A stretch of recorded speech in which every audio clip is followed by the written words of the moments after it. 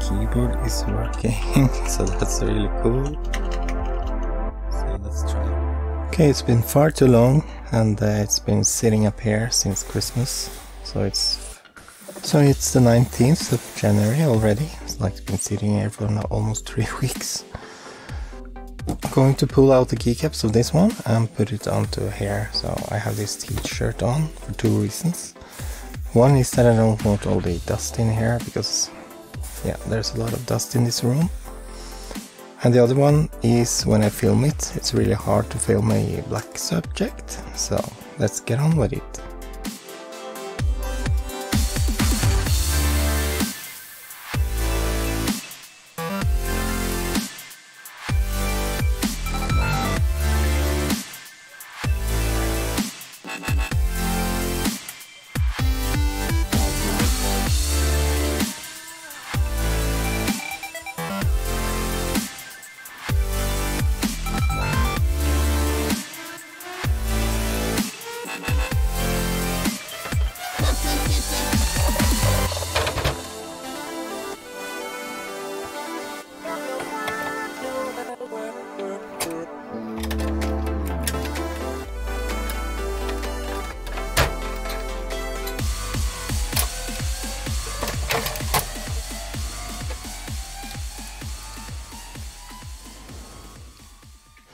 So I guess I'll just be putting these springs away somewhere, because this is a working keyboard and I hate to take it apart, but what can you do if you don't have keycaps?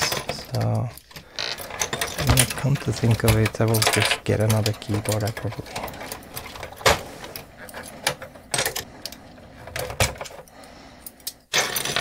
So that was a lot of keycaps, so I got the C64 out of the way.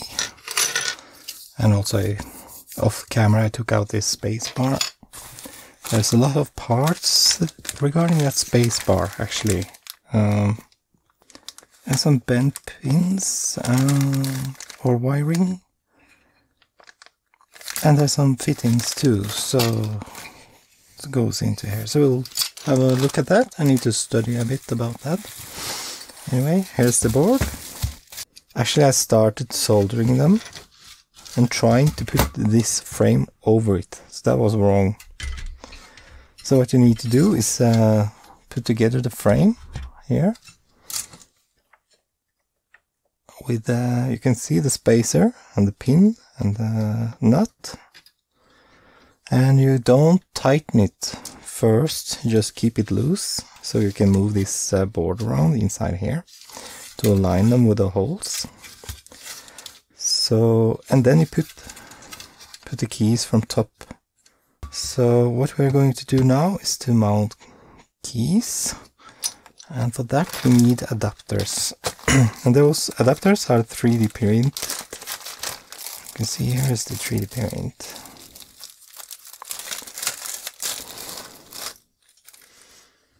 They look very similar. Some of them have pins or studs, and these are like plus.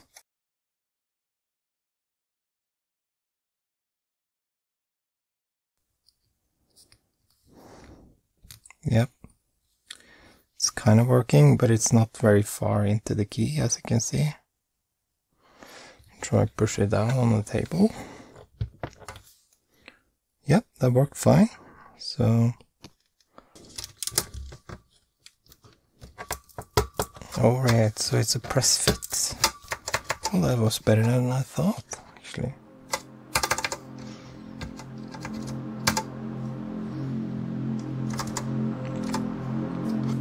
Feil tastatur hele tida.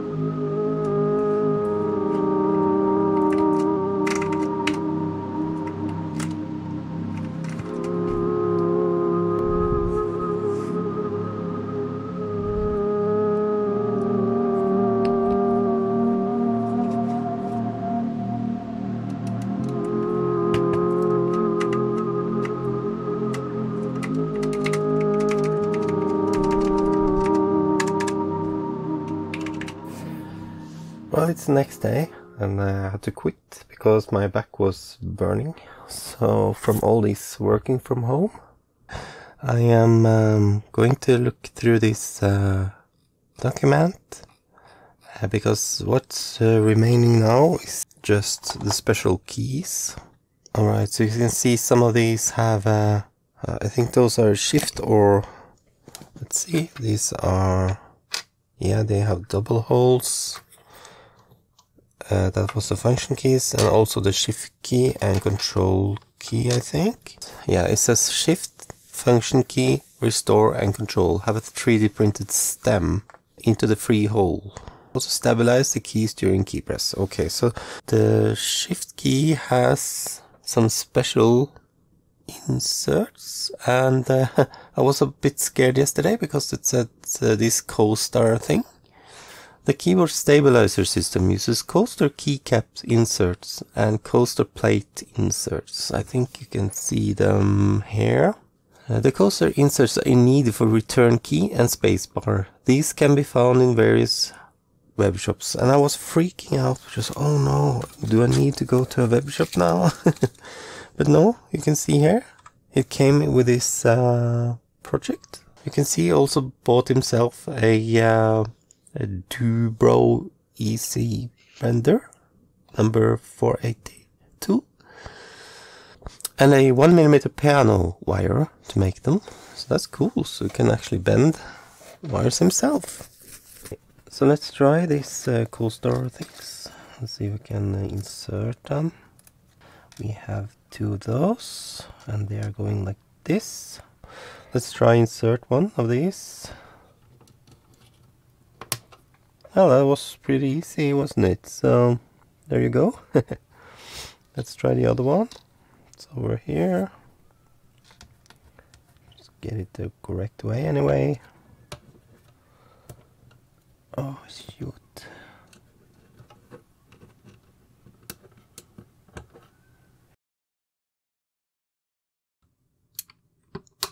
Oh, there it goes.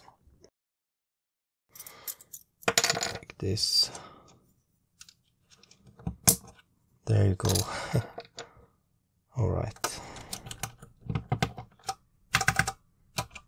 So now for the restore key, it's easy to see that the star and stud, the star goes here and the studs goes here. You can see that because it's going next to the arrow. We can see here from this one we will need a stud and we will need a one of these guys. We want the cross here. Just see that I'm holding it the correct way. So it goes down there, right? With a cross. And then this stud will help it from going too far into the keyboard. So I can't hold it. So let's try this. This is probably going to be difficult. Yeah, it's already proving to be difficult. So let me just try and improve it a little bit.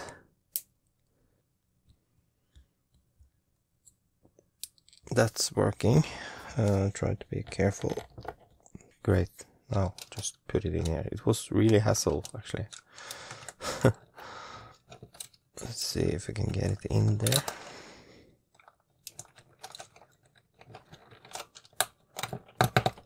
Alright, that's perfect. That was proving to be a bit more difficult than I thought. In the return, we need, at least we need one of these normal ones, and then we need some sideways stuff, which we have over here.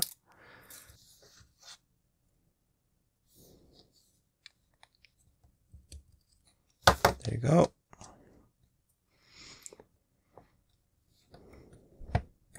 There you go. Like this. Okay, there's push it in there. Now it's all the way. Look. There's some funny inserts like this.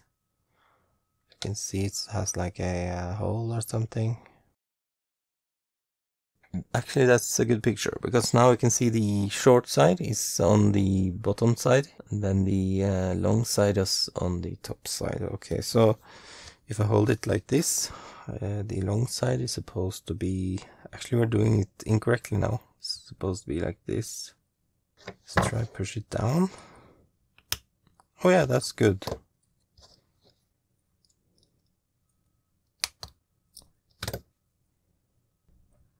They're not perfectly inside, so I'm not sure if that's because the studs are too long or something.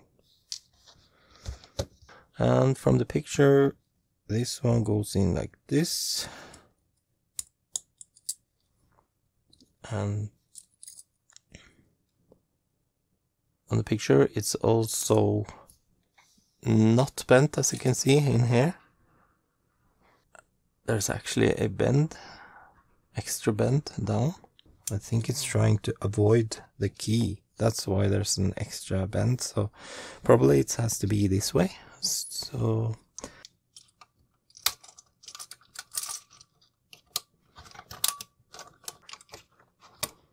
okay, that was actually easy. Just hold it like this and then push it on. So that's how it's on. Great. Wait. See if I can. I got the return key on, but as you can see, it doesn't go up again. So I got it on with a little bit of force, to be honest. And I don't know why it's so slow. So it's impossible for me to see what's touching and not touching in here. Oh, there you go. Okay, so you can see the plunger. I can't make anything out of this, really. There's a lubricant that comes with these projects, which maybe you can use. I think maybe I need some filing somewhere, but at the moment I don't know where the problem is. So, but I can get it out, and then let's have a look at it again. Okay, so what I think it's touching is these guys here. By the way, in the previous clip you could see me inserting this one and it looked crooked, so I've fixed that. Just a little problem I had, so definitely something is making friction here. I don't know if it's touching the top part or the bottom part or whatever. And see if I can see some skid marks.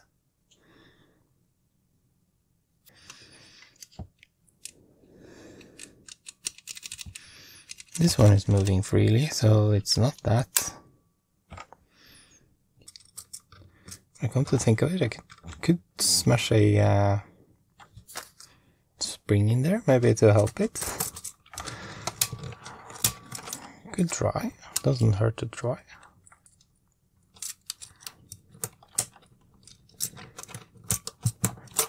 Oh yeah, that's actually working. I didn't think that the spring would ever fit in there, so but it's a bit hard to press and clunky, and there's a lot of friction everywhere, so like this. Well, it's actually working with that spring in there. But I can't think that it's going to have an extra spring in there. That sounds ridiculous, doesn't it? There you can see the coaster thing. And you can see the thing goes up and down. And you have the retainer spring. And on the right side there you can see it actually is touching the coaster, but not on the other side. So if I wiggle it.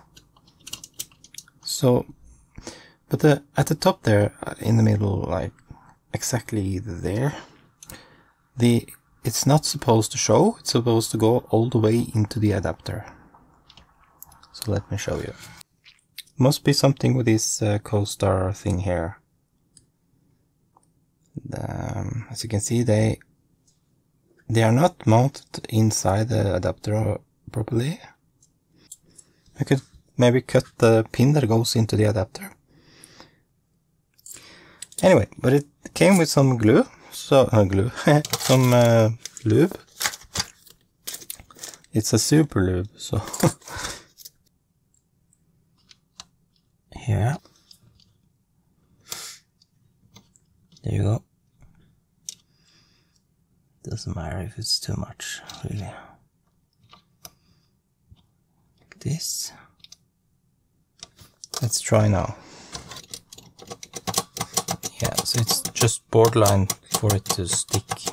So not sure what to do, so watch out in the next clip.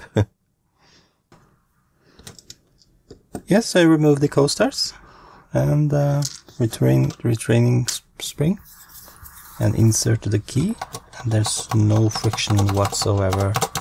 And stabilization, oh yeah, now I can see why they want stabilization here. So yeah, so if I can get this to work better, then maybe that's the solution. I was thinking of cutting down this insert here down.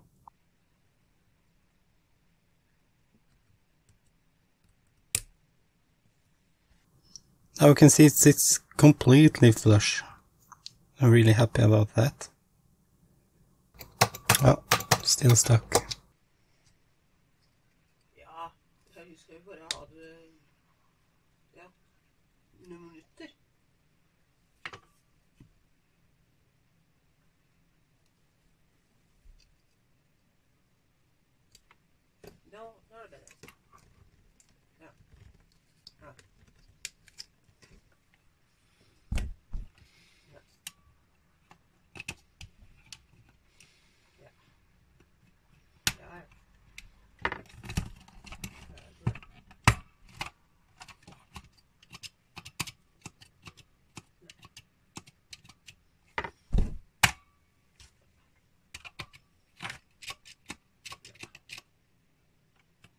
Jo mer du tenker, jo verre blir det.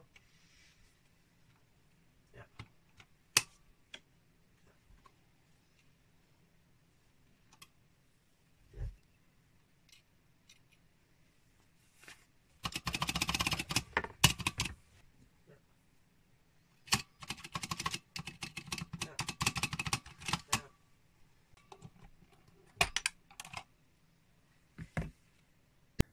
Yeah, yeah, I'm talking Norwegian. I'm so happy now, and I got a tip on forum64.de, and the tip was to file down the co-star. So I did so. As you can see, it's using a file here, and it works perfectly now with co-stars. So I'm really happy with that. As you can see, I can push it in all direction. It's perfect as is, and no extra fuse and no extra spring this time, just spring that is there from before. So I will let that be. I have to clean this though, because it has accumulated a lot of dust from this. This is 800 paper, so. But yeah, really happy about this. So now I will do the same for this one, because if I fit this on here, I need a spring here also. It's not ideal, so I'll do the same thing. File the top such that it gets smooth. So let me just try this. Just hold it as straight as possible.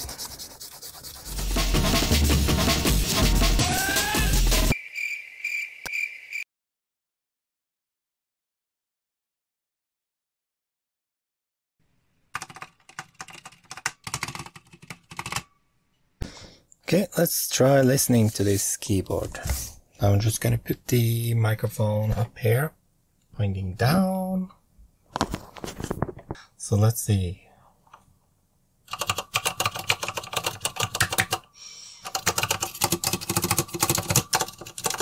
It's perfect. The sounding of the space bars was perfect. Okay, the microphone is peaking. Let's try. I don't know why it goes up all the time. Hold on, I'm just gonna turn it down a bit. Okay, so The funny thing is that if you touch the keys like this, but if you touch them a bit harder,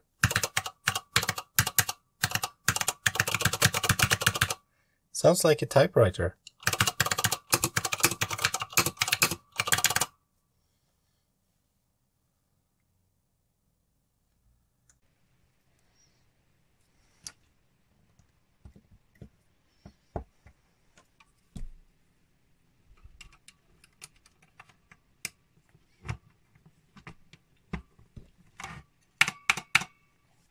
There it is.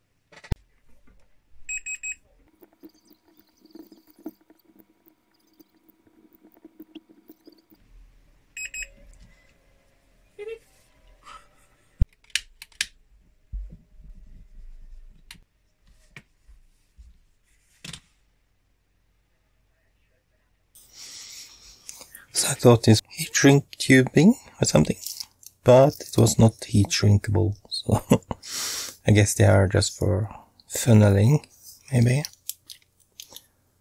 Or maybe not using this one, just these. So, but I think this is great. Let's try connect it to the computer and see. Okay, let's try connect this to the computer. See if it works. So I push in here and then I can lift up. So let's just get this out of the way. Now let's see what we can do. Yeah, so we'll use this one. And the key is here, the one with the missing one. This. Okay, it's on. This was really hard.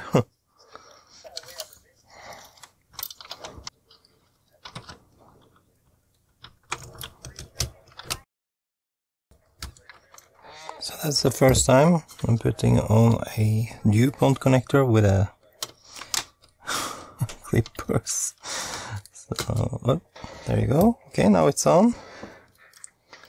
So yeah, I guess we just have to test it.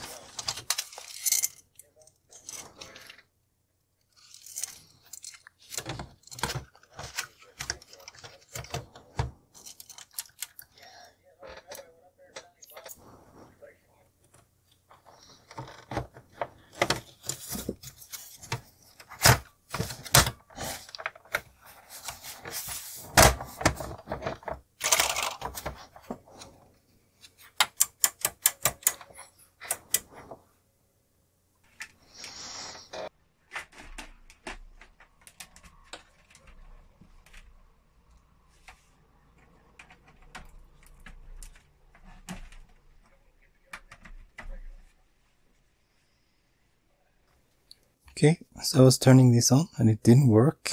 So, but when I turn it on the second time, it was no cursor. So I had a picture but no cursor, and that explains that it might be the CIA. And yes, I'm working on the CIA replacement chip, so therefore while I was working on that, I had really thick pins down here, so this socket is now not really tight anymore. So let's try just to push it down, turn it on, and no cursor, so press this down maybe. Okay, now we have it. So there's a bad socket there, but the computer is working, the keyboard is working, so that's really cool.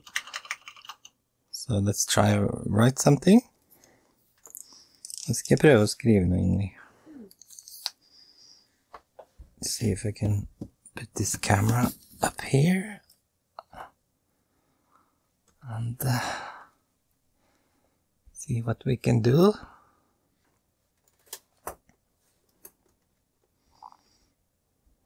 Okay.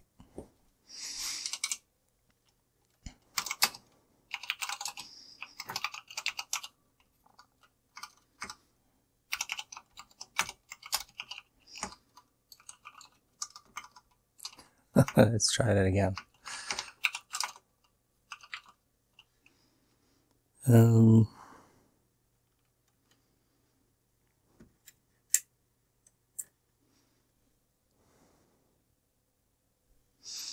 10 print.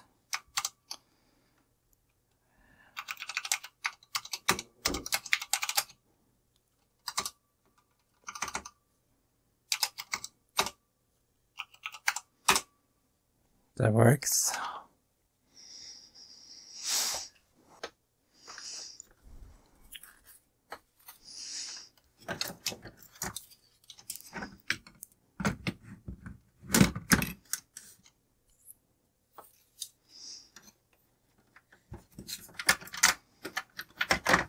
Det var godt maskinen virka da. I'm saying to Ingrid it was good that the machine was working, so I was a bit worried for maybe I had caused some ESD or something. So, but no. There you go. I have a nice computer here now. Let's see.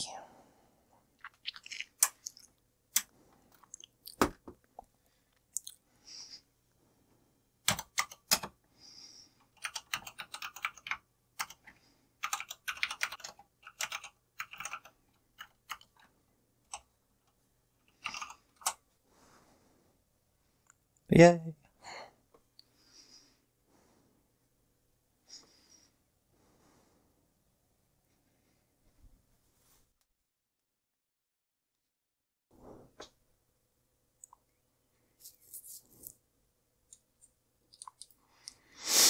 Right, so the keyboard is really nice to write on.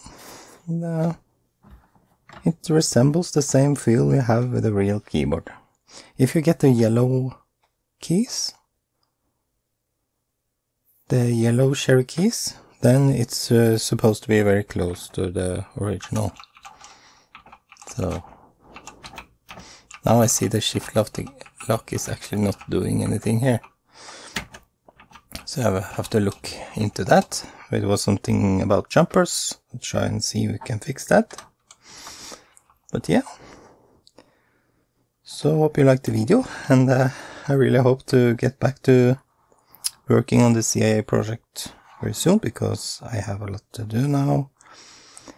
And I have a little bit trouble with a number of IOs and stuff like that. Anyway, see you another time. Bye bye. Right guys, see you.